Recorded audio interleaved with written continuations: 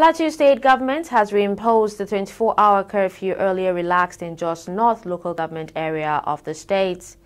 This followed the attack on Lalong Zangam community in Jos North, which led to loss of lives, burning down of houses and properties on Tuesday night till the wee hours of Wednesday. The incident has generated tension in Jos Bukuru metropolis and people have been running helter-skelter. In a statement to this effect by the Director of Press and Public Affairs to the Governor, Makut Macham, the government said the 24-hour curfew came to effect on Wednesday until further notice.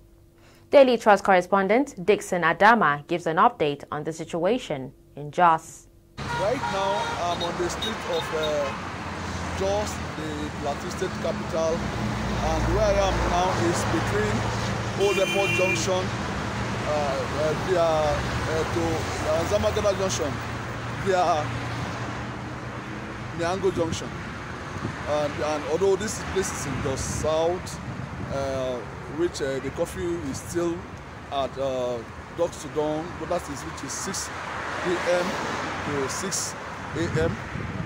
Then, however, in just not right now, the curfew, which was earlier 24 hours and was reviewed to tally with that of the south, has now been reenacted again to 24 hours following the killings yesterday at Yelwa Zandam community of Jos North, this behind Naraguta hostel of University of Jos.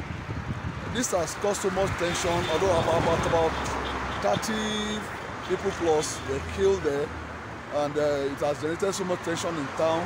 And the tension, the tension is for the fact that the cops were brought to the town, and those people who brought the cops to the town, they used the women, the children from that axis, brought the cops to the town, and they took the cops first to Plateau Hospital, and then to the House of Assembly, and then they took it to Government House.